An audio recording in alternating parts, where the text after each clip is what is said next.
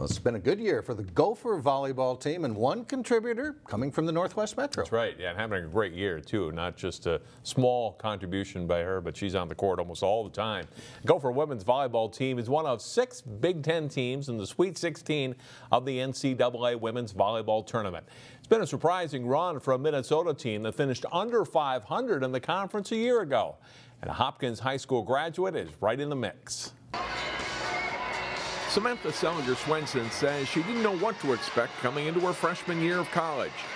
She graduated Hopkins High School early and came to the U of M campus last spring.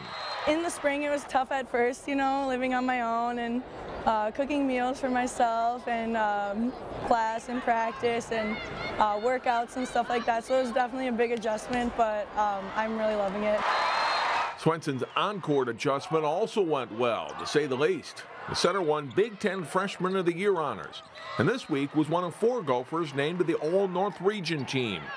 The college game is dramatically faster, and the preparation for opponents is different too. There's a lot more details, I think, in college than in high school, and a lot more preparing for matches, so really following the game plan has been a big change. In high school, Samantha was coached for 6 years by her mom, Vicki. Now her role is as Sam's biggest fan. She's been to all the matches home for sure, and a lot of the away ones too, and it's cool to see her in the stands. You know, we don't really, she doesn't really coach me anymore, not even after the matches. I didn't expect that from her, but now it's just kind of, you know, she's there to support me no matter what.